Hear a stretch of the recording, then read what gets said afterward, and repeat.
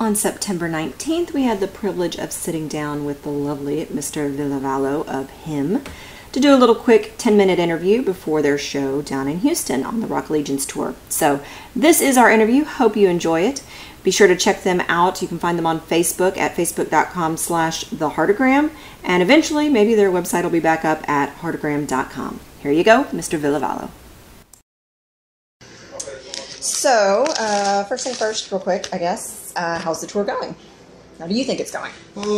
Doing well, but it's one of those things that, it's usually easier when you've done the tour and then you sit back and relax and you're like, oh, what the hell, we just did 28 gigs in 35 days or something. There's a lot of action, especially with this tour, like co-headliners or whatever you want to call us, the support act, Volbeat, the venues and the audiences have been really, really different, which is cool because it doesn't make it too easy and same old. Right. So, we've done some rock, like radio festivals as well. So it's been like amphitheaters and then like smaller sports arenas and then clubs. So every day is a bit different. It's been okay, but it's kind of like the tour is over around Halloween when we're done with our European track. Right. Because when we're flying back, we only have about 4 days to get ready, and then off we go again. So it'll be just sleeping it off and doing laundry, the usual. So I know some of the Volbeat fans have been a little interesting at some of the shows, apparently yelling. Yeah, well, it depends. It depends on the state. In some places, people seem to be enjoying the whole shebang, and then in some places they're there. When we play Los Angeles, and half the audience left when we're done playing. So it's been really odd in that sense, man. And also because I think that Volbeat and him, we do share a lot of similarities. It's hard rock and stuff with no grunting and no shouting. It's melodic music and yet a wee bit melancholy as well. We're both kind of Scandinavian bands, so it's odd if people wouldn't understand or be able to appreciate. You don't have to love everything, but, right? Appreciate the stuff. So no, it's been okay. Obviously, there's people yelling us to go back home, but that's normal. Yeah. So. Well, Dallas was good for you last night, so it was okay. Yeah. As far as I remember, it was good fun. Yeah, it was a good show. Since I don't have a whole lot of time, some things that fans have been wanting me to ask. Oh Lord, here we go again. No, I weeded out all the crazy people. Helldone. We're doing Helldone this year? Do you know yet? No, we're just talking about it. So, hoping to, if it happens, hoping to make it a bit different than the ones before. And we just had a meeting the day before yesterday about Helldone and then future touring regarding next year. Because there's been talk about maybe going to Australia, maybe going to Latin America for the first time, and maybe come back here to do a headline club tour, like a short one. The similar sort of thing was supposed to be doing in May, but got cancelled because of the pneumonia and whatnot. So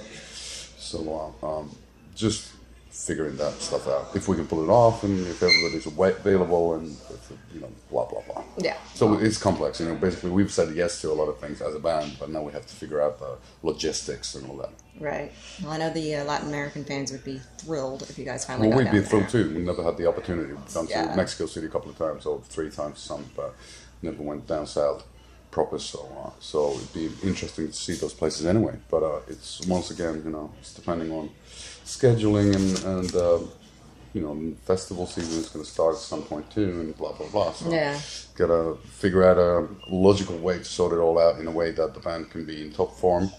And as opposed to touring too much and be all like a wreck.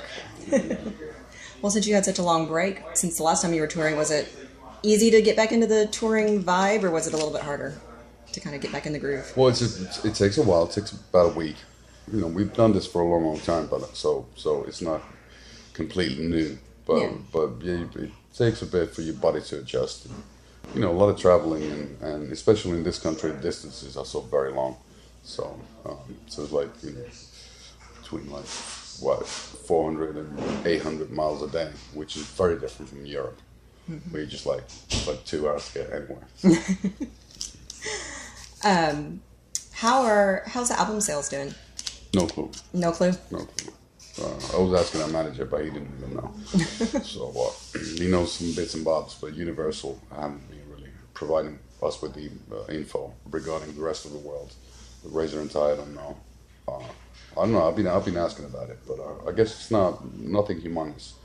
So it's tough to say whether the album's shit or whether the record sales are just going down as they are. You know, it's one of those things that, you know, people always say that, you know, today 100,000 would mean, you know, 1 million records back in '92. But I still don't believe it because, you know, at the end of the day, we need some money to be able to tour. Right. You know? So to be able to, you know, have spare strings for the instruments. Mm-hmm. Some of the fans were asking because they haven't seen a lot of promotion from the labels themselves. It's all been more social media, like the street team and things like that, promoting. And that's because they don't have the money, because everybody's downloading the albums. It's a double-edged sword, you know. It's like Europe, I think Germany, they did TV advertising and stuff like that. But it's so tough to say what pays off and what's the reason for an album to do well or not to do well. You know, it's a combination of so many things. But to be honest with you, I don't know. It seems in the UK and in the States that there's no reason to put money into advertising because everybody does everything via Facebook and via Twitter, via whatnot. So, so that's the way. It's cheap for them, and you know, that's about it. You know, labels are having a tough time, and it's getting harder and harder every day.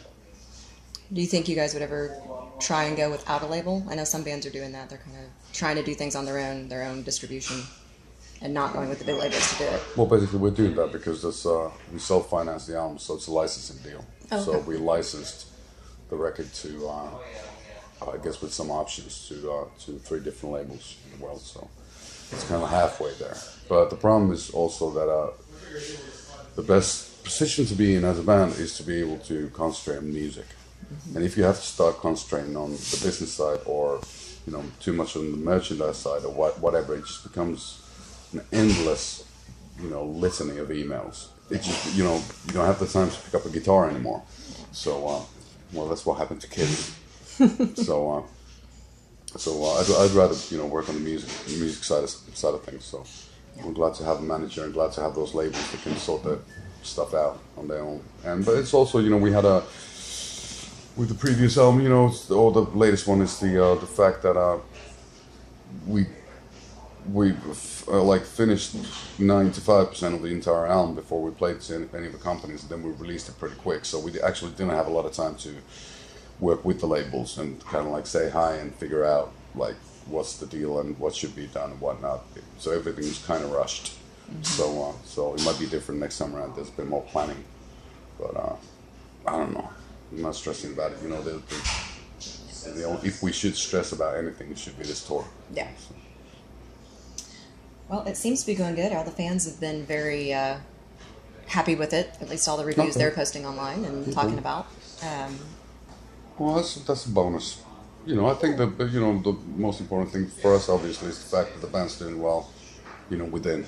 So we're having a good time, you know, in the bus, and you know, nobody's been like super ill yet, which is surprising because normally it always happens. Somebody's gets like a bronchitis or a pneumonia or whatnot because of the constant traveling and the AC and all that stuff. Right. So, but it's been okay so far. So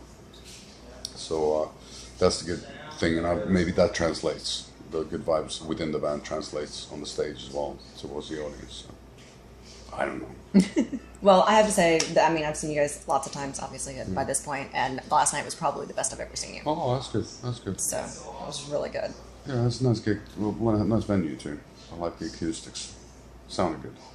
But last time you guys were there, several years ago, it was Nokia Theater.